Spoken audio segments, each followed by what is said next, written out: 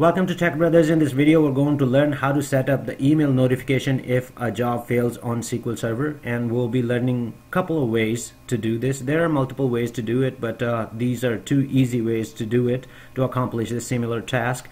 Number one is using SQL Server agent notification. The agent will go ahead and notify you that certain job has failed if you have configured that particular job for notification.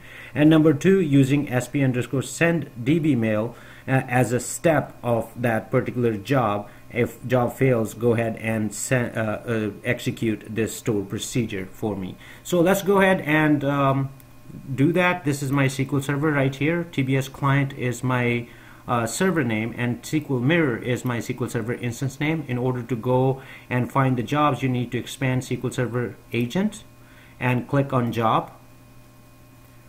As soon as you click on jobs, you will see all the jobs that's running, not running, whatever the status may be. So right here is my job.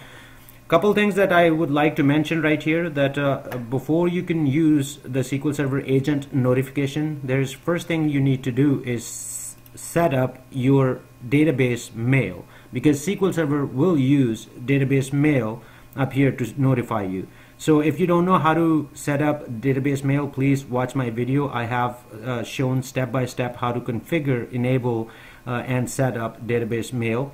So I already have this mail set up right here, database mail set up, and I already have created the profile. So we're going to use that. And the second thing, if you want agent to notify you, you need to enable agent right here. By default, if you go to the properties, I do have it enabled right here, but by default usually it's not enabled. Up here it says enable mail profile, so you need to select a profile on your system, what profile you want this agent to use to notify you. So again, the profile goes back to the management and DB mail setup. So if you don't know all that, please watch my video. I would recommend you, and you'll learn all that step by step. So click on mail session, enable mail profile, and I have couple profiles set up on this excuse me on this server. So I'm going to use Tech Brothers right here. So once this is enabled, I'm going to click OK. Then our agent is ready to notify us. So next target is that let's go ahead and you can create an alert up here on specific jobs. You can create an operator. Up here you need to create an operator. Operator simply means that the email address that the recipients, that what you would like to do, if you right click on that, I have created already the operator. If you don't know how to create an operator, I do have a video about that as well.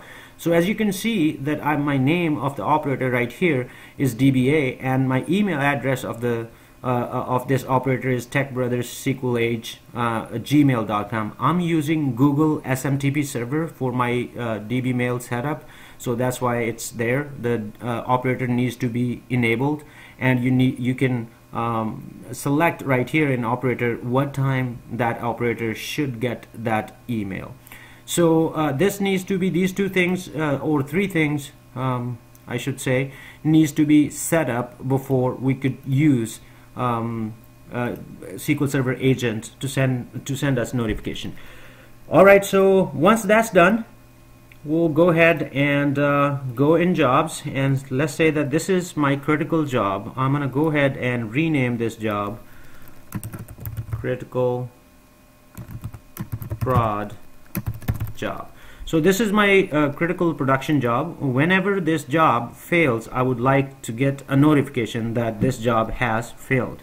So let's go ahead and right click and go to the properties. And if you wanted to get a notification, then you need to click on notifications right here under the job properties. And as soon as you click on notification, you get these options that how would you like to be notified: email, pager, net send, or would you like to go ahead and put an application event log and you can read the event log later on, or would you like to go ahead and automatically delete the job? So in this demo, we're going to go ahead and send a notification via email. So we're going to go ahead and click on email, and up here we need to click on operator. What operator we would like to use? So we're going to go ahead and use DBA operator. if when up here you have option if the job succeeds, job fails, or job completes. So we're gonna go ahead and click on when job fails and click OK. So now let's go in the properties and see what this job does. As you can see, it's all it's doing is grabbing the database information. So we intentionally will go and put underscore database. That means that this script is basically invalid, and this job will fail, as you can see. So we're going to go ahead and click OK and click OK. Let me show you the operator real quick where it's going to be. Up here, this is the email address I'll be checking to get the notification. So we're gonna go ahead and run the job.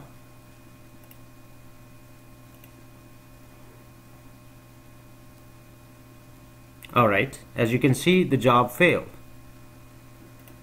and we're gonna go ahead and close, and let's check our email. This is my email. As you can see right here, I got an email, job failed, SQL Server right here.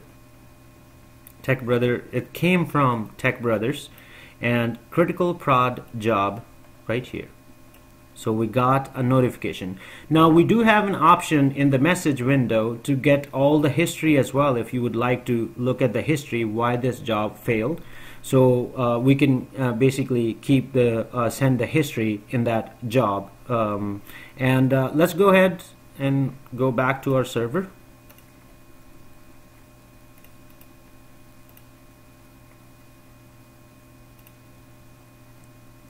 Right here is what we just did.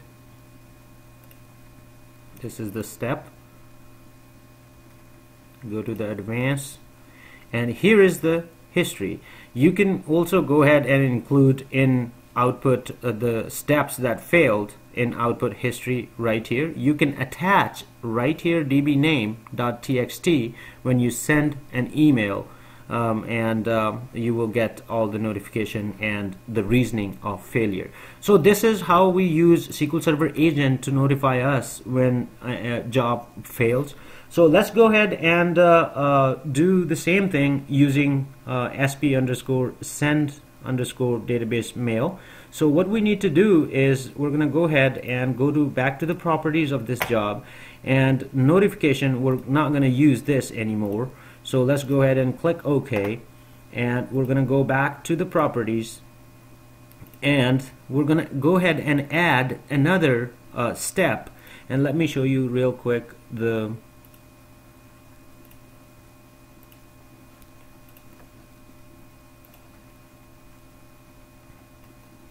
So we're going to go and get our script, the DB send mail script. This script will be available on our blog. So this is our script right here. I'm gonna go back to the job.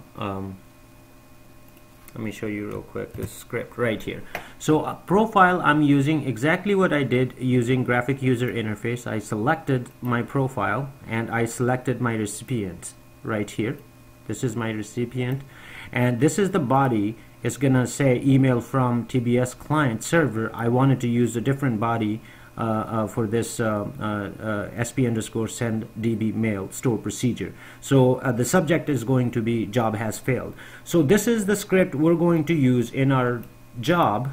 So we're gonna go ahead and copy and go back to our jobs,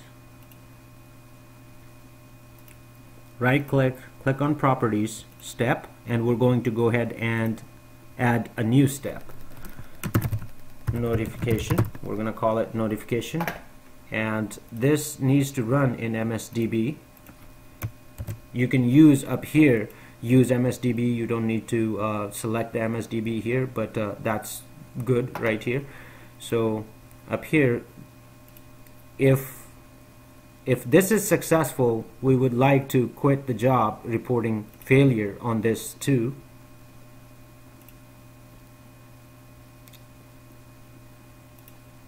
or maybe quit the job reporting success, because we do want that if the email was the email step was sent. So let's go ahead and click OK.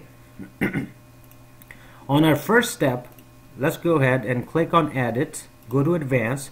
So right here on Action, it says if this job's successful, we don't care if it's successful, we're happy, we don't want notification. But what if this job fails? What we would do, so we're gonna go ahead and click on quit the job up here, go to the next step, or you have an option, go to the step 2. If you have multiple steps, like 10 steps, then you can choose particular step, which is step 2, to send notification on multiple steps in your SQL Server job. So what we would like to do is go ahead and send us an email. So we're gonna go ahead and click OK on failure. So this is the step. If this step fails, it's gonna go on step 2, which is our step 2 is our notification. So let's go ahead and click OK. And let's go ahead and run this job, which we know that it's gonna fail. So let's go ahead and run step 1.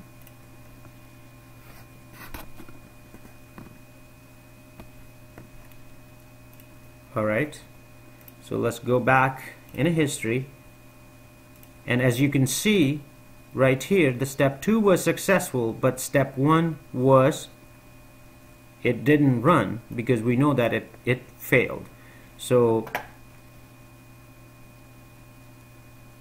let's go back to our email right here, and we got another email which says job has failed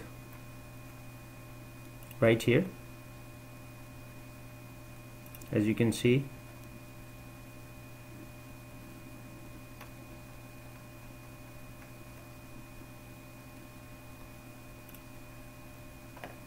Email from TBS client server right here. So let's go back and look at it one more time.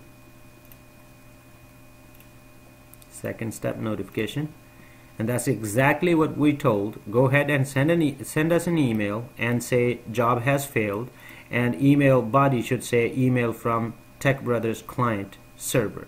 So this is basically how you use SP_send DB mail, and it's sometimes it's really nice to use this stored procedure, because you can create one step and you can use this step multiple times on each step output, and you can define that right there. So we learned using SQL Server agent notification how to send a notification if job fails, and we learned SP_send DB mail store procedure way to do it. And I hope this video helps.